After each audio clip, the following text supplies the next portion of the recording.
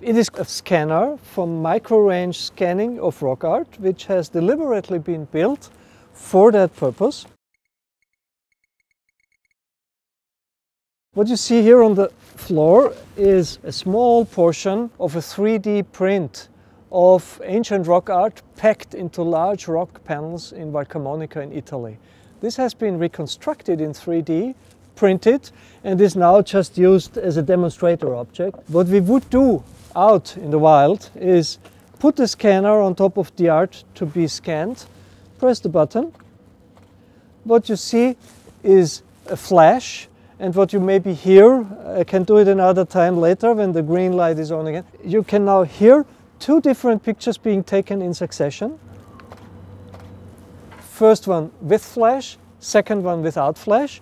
And also you see it's two SLR cameras here. What we are taking is a pair of images with flash and another pair without flash. Looking at the specifics of the flash, this is custom design. 220 high-intensity white LEDs cast a very homogeneous field of illumination down on the ground, pictured by this stereo setup of the two cameras. We take a stereo pair with illumination, another one without illumination, and by subtracting these frames from each other, we can virtually shroud the influence of daylight. So we can even eliminate cast shadows which would be cast by direct sunlight, and that ends us up with radiometrically corrected images which just show the radiometric surface properties under artificial illumination. So radiometric, that means color, does it?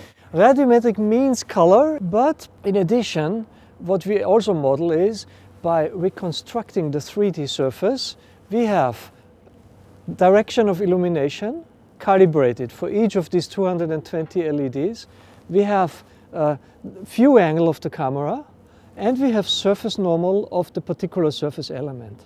So we can really model the interplay between incident light, surface normal of a small surface patch, and viewing direction. In the end, we reconstruct a dense 3D point cloud where each point carries radiometric information, color information about each element in this point cloud on the rock surface. So for people who've never heard of a point cloud before, a point's a bit like pixels. It is coordinates actually.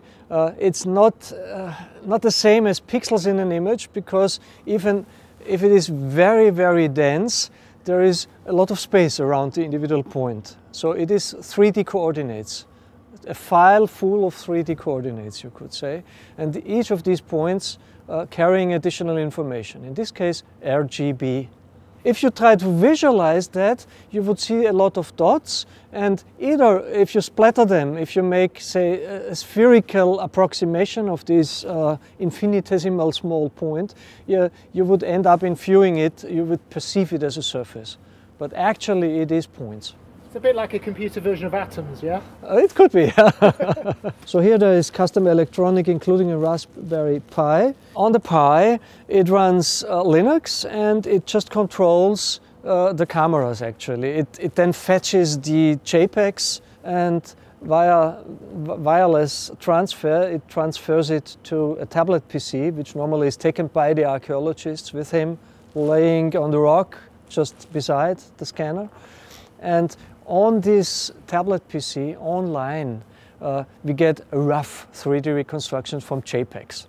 At the same time, we store the raw images in the cameras on the storage cards, and going home, we take the raw images for doing this fine radiometric evaluation. Using structure from motion plus stereo, we get correctly scaled point clouds, which means it is a point cloud where distances can be measured, distances between different points. However, this point cloud, it could be anywhere in the world. If we would like to relate what we scan to what has been scanned before, side by side maybe, we need common coordinate system. That's the other trick with this scanner here.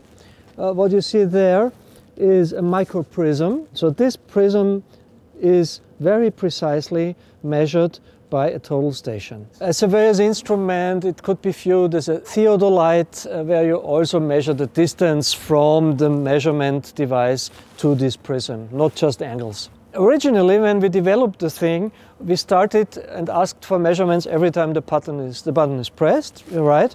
But in the end, it turns out if you, for instance, need, say, 100 scanning positions to scan a reasonable area of rock, it would be enough to do a few of these prism measurements just at nicely balanced locations to finally be able to translate and rotate this 3D model in a way that it perfectly fits with georeferenced coordinates of whatever has been scanned, pictured, reconstructed by the archaeologists otherwise. It is altitude as well. It is the 3D position in geographical coordinates of this particular prism.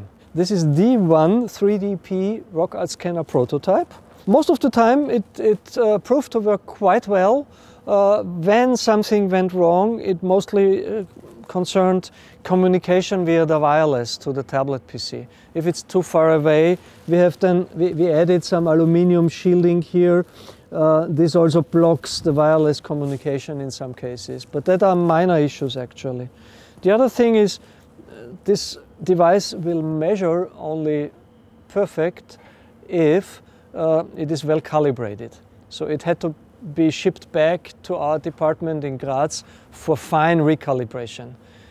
We also designed some targets so that it could be calibrated in the wild in the archaeological campaign, but best calibration was of course obtained at home in our measurement lab. It's a nice thing. It has worked very well and robustly over 1.5 years almost, but it's unique. So that's a drawback, of course.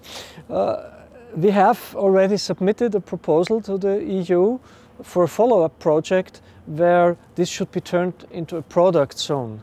Then this product would be available as a commercial product for archaeologists all over the world, and probably it can be used for many other questions of 3D reconstruction of surface shape, including surface radiometry. It is color, maybe even extended to invisible wavelengths, ultraviolet, infrared. The final one, which should become a product, it should be well under 5,000 euros. This one was a little more expensive because it had to be assembled from many components, and there was also some trial and error phase included. One camera from one to the other place and to other places and use this information.